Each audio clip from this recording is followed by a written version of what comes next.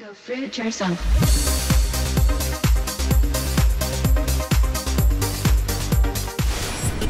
Hey Fruit Bats, today's video is on supermodel Adriana Lima. She's 34 years old, 5'10", and a Victoria's Secret model. She's been on a heap of covers across the world and she's got a ton of followers on Instagram, over 5 million. So straight up, I'm disappointed as she's representing Maybelline and has done for years. So I started working with Maybelline a few years now. I think almost 5 years, I believe.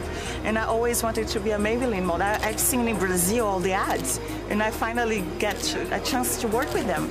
So it's good. I'm happy to make my family proud of me, you know, and I enjoy what I do. So what's Adriana's diet like? Well, this post says it all. One word comes to mind: starving.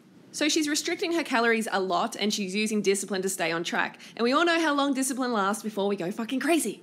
Something else Adriana puts her body and metabolism through is a Victoria's Secret show preparation. Basically, it's no eating and deliberate dehydration. Adriana Lima. She told The Telegraph all about what it really takes to be a Victoria's Secret angel. Lima says she worked out every day with a personal trainer for the past few months, and for the past few weeks she worked out twice a day, jumping rope, boxing, lifting weights. And then there's the diet. Do not try this at home.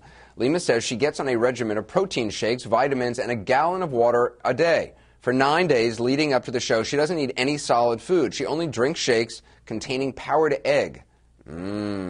Egg. 2 days before the show, she stops drinking the gallon of water. Then 12 hours before the show, she stops drinking any water at all. She says, and I quote, "No liquids at all, so you dry out. Sometimes you can lose up to 8 pounds just from that." That is one determined, dedicated, dehydrated model. So as you heard, Adriana does a lot of exercise, far more exercise than I do, and I'm just as lean as her on moderate exercise. But that's what a lot of people do to try and compensate for their poor diet. And due to her inadequate diet, she needs to drink coffee first before a workout. I like intense workout. Intense. And I'm too extreme.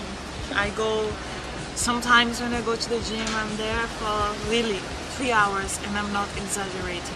So if you're eating correctly, there is no need to overdo the exercise. You can do a moderate amount and you're going to stay in shape long term. And these are the sort of foods that are keeping Adriana working out like a demon. World's best breakfast, she calls this. I can see milk, I can see processed flesh, I can see cheese, a couple of types of cheese. Luckily, there is some bread, which could be vegan, and we've got some fruit and we've got some juice.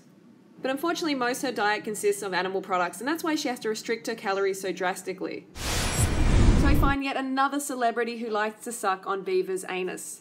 I don't know what it is. They must love the taste of beaver's butt. Adriana is using cigarettes to suppress her appetite. That's what people do. Instead of snacking on food, they'll grab a cigarette. It's another form of calorie restriction. But what I want to know is, didn't she get the memo? That shit kills you. I truly cannot believe people still smoke. Then again, when I look at their diet, it all makes sense. So what we have here is a smoking machine, and inside this container we have a pair of lungs that have never had cigarettes before. And what they're doing is they're giving the lungs cigarettes. They end up giving the lungs 60 cigarettes, and the results are just crazy. The amount of tar buildup for just 60 cigarettes. So on the left we have the smoker's lung, and on the right we have the healthy lung. And there's some tar buildup, and it's really offensive. You can see the trachea here has no tar at all. This is the non-smoker trachea, and then we open up this one. That's only after 60 cigarettes. So you can imagine how much damage you're doing when you're smoking, you know, over and over again over the years. It's just building and building and building. And if you have a look at these lungs, the difference, it is quite significant for just 60 cigarettes. These models need to wake up to the deathly example they're setting for the youth. For those of you who are stupid enough to continue smoking, this is what you're sucking down your windpipe. A whole lot of poison. So Fruit Bats, please be careful who you choose as a role model. These ladies may look amazing for now on the outside due to genetics and their age, but they are destroying their health on the inside, destroying the environment, destroying the lives of animals. They are not good role models. But the awesome thing is they can be good role models. So Adriana, step it up and try high-carb vegan lifestyle. Hey Fruit Bats, so that's my video for today. Please take a moment to press the thumbs up button. That really helps spread the message. And we need to get this message out. We need genuinely healthy role models in this world. Not just pretty faces and bodies.